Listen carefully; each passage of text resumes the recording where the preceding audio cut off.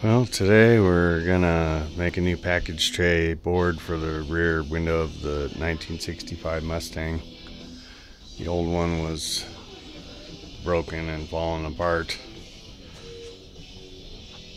So I already got it cut and laid in there. Got our new material laying on there. Getting ready to cut that down a little bit because it's way too big, but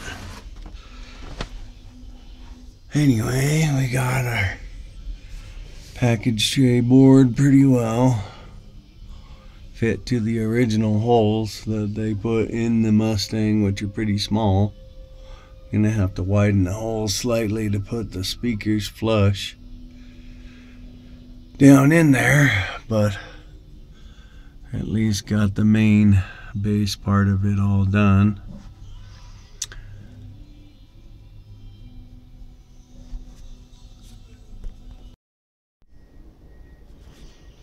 So now I got my holes cut out where they fit the speaker perfectly, so they can sit all the way down in there. And hopefully this time they'll be better lined up in the car, because whoever did the last one did a terrible job. So now we're just going to put the material on, glue it down, and put her back together again.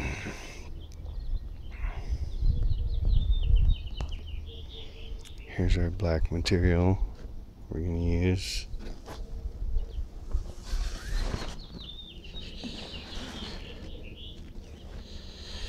This is polyester material this time. Hopefully the UV will last longer than other stuff we've tried, because this will be the third time I've done this in probably a year, because it just keeps fading out totally to white every single time. So we'll go get some spray adhesive and we'll get this thing glued on.